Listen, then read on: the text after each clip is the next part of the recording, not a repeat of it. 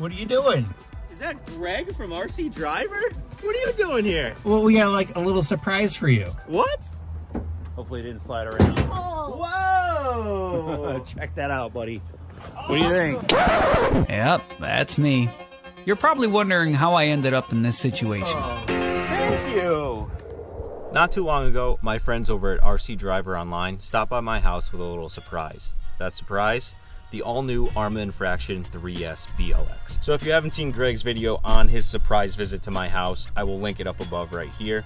But long story short, he and Horizon Hobby teamed up and wanted to give away one of the new Arrma vehicles to a smaller YouTube channel like myself and give me an opportunity to review it and share with you guys. So thank you, Greg, thank you, Dean, and thank you, Fast Faith over at RC Driver Online. I can't thank you guys enough. I am super excited to review this car. If you don't already, go follow Greg's social medias on Instagram, Facebook, YouTube, TikTok, all the above. Greg's got them all, and he does a really good job showcasing these cars. Also, make sure you follow Horizon Hobby on all social medias. This would not be possible without them. So Horizon, if you're listening, thank you again for this opportunity. I can't wait to show you what I have planned for this car. You already know by a bunch of my videos, I love the Arrma 3S platform. I have the Typhon, I have the Senton, I have the Granite, I have the Big Rock, I have the Vortex. I don't know if I'm missing any besides the Vendetta, maybe soon. I think they're a really good car for the price. Completely ready to run out of the box, just supply your own battery. Next to the Arrma Infraction 3S BLX, on this side we have the Arrma Infraction Mega. Now these cars probably share a good 95% of the same parts, but I wanted to put them side by side and show you guys some of the similarities, some of the differences, and then after that we're gonna bash this thing in all sorts of different ways. But this thing is a real street basher, and let's get into that B-roll and let's get into the review.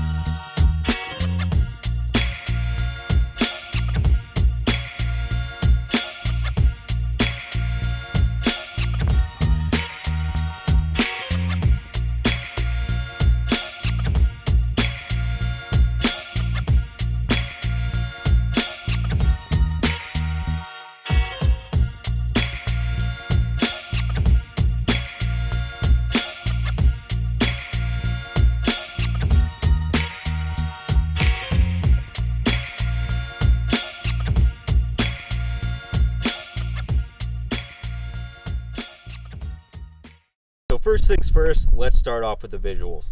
Both cars have the same exact body style. They are interchangeable. You can swap them left and right, but the color schemes are different.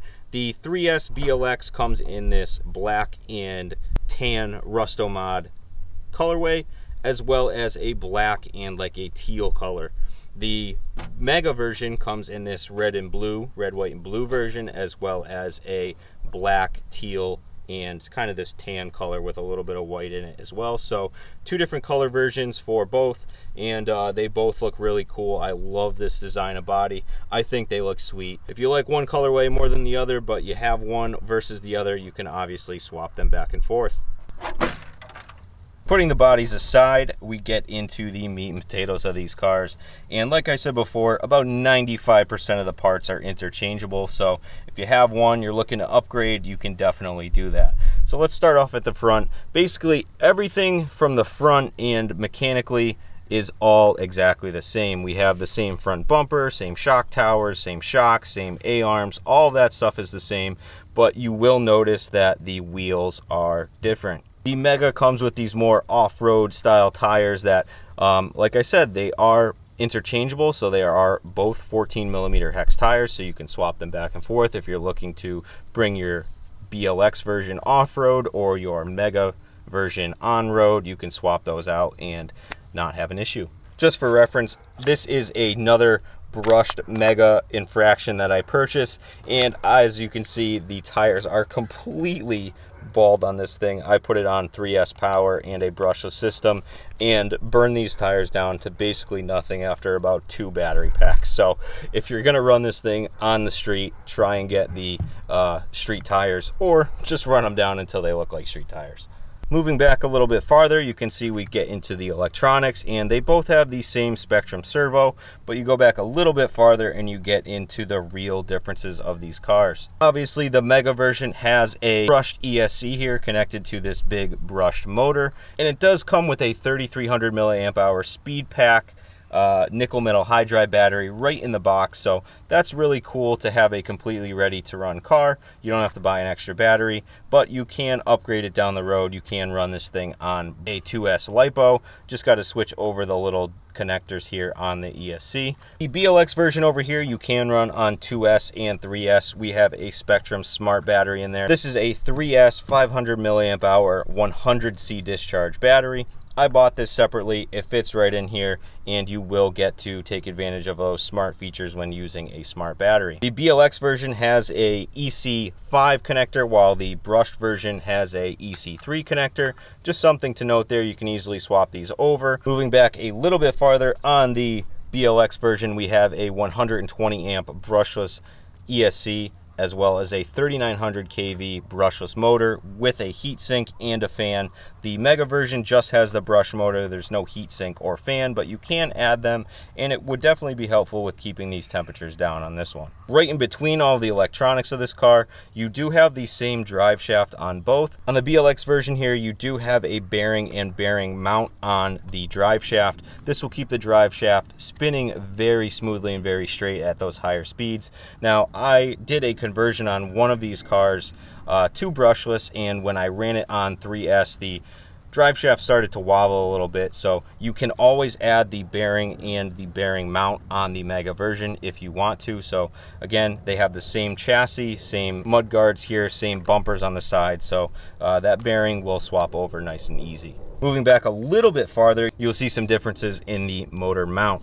The BLX version has the BLX motor mount as well as the slipper assembly, while you can see here the brushed version does not have that BLX motor mount and has a different slipper assembly in here. Again, you can swap over these electronics right into the Mega version. You could even just take out the entire brushless motor assembly and put it right in here with addition to that bearing in there, and this thing is ready to go on 3S brushless power. That being said, both cars have the same differentials, which is really good, and it says all of that information online. I will link where you can get both of these cars down below. Part availability is great for both of them through Horizon or any third-party vendors.